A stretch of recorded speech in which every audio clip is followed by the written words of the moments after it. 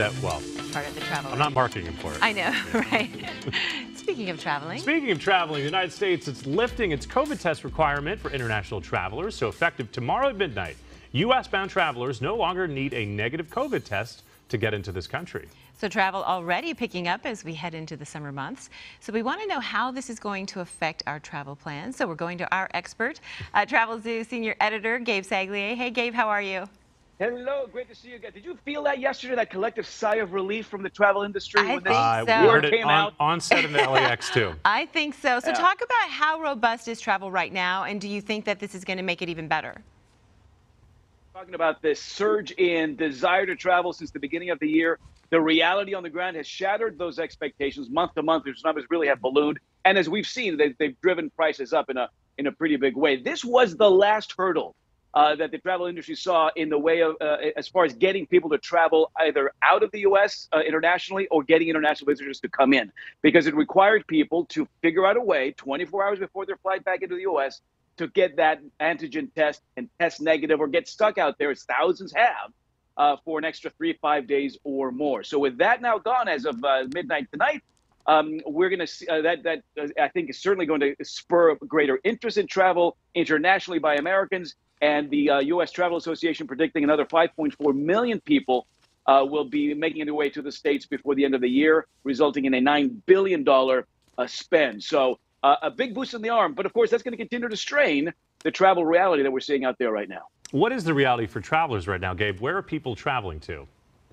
Well, right now, the darling of international travel is Europe. Last month, for the first time since the pandemic began, the search term Europe surpassed Mexico on our website at travelzoo.com. So clearly people are looking at Europe now because we're looking at European airfare in some cases rivaling or sometimes below some domestic airfare. So all of a sudden Europe has become sort of a darling of people trying to squeeze that in before the summer is out. We've seen Germany, Italy, and Spain waive entry requirements just in the last couple of days for American travelers. So again, that's become, it just makes it that much easier. Mexico and the Caribbean will still be very hot this summer because it's simply a value destination for folks making these last-minute summer plans. The biggest values, I think, in Asia. Asian travel out of the U.S. still down about 70-75% from 2019 numbers. And that's creating some pretty good value out there. But we're just looking in the other direction right now. Europe really is going to be quite hot over the next several months. All right, let's talk about your top pick. Is there a specific place that you think is the best place to go? Well, the #1 European destination, this is a sign that, we get back to traveling again. We're seeking the places we know and love, and that is Italy. So Italy, clearly, sort of the top destination we're looking at as American travelers. We just published this week. This is Il Borgo di Vicine. This is a gorgeous estate there in Chianti in the Tuscany region of France, dating back to the 16th century. This has seen a lot of activity in the last 24, 48 hours. On our website, you can stay here for 4 nights through November for prices starting at $14.49 for a 4-night stay here in one of these beautifully remodeled cottages surrounded by the vineyards and the olive trees. You're about an hour outside of Florence, which in my opinion is the greatest city in the world. Well, you must be talking to Olivia because she's all over trying to book an Italy trip. So, yeah, she's the. That's actually the surprise that we have. Olivia's here to give you Is that a right? ticket. You're gonna love Il Borgo di Vicine, Olivia. But yeah, Italy is hot. Greece is hot. Yeah. France, Ireland, and Germany starting to, and Portugal, obviously. So, again, these quintessential Western European destinations. If you're looking to travel there before the end of the summer into the fall season, now would be the time to book that airfare and those vacation packages.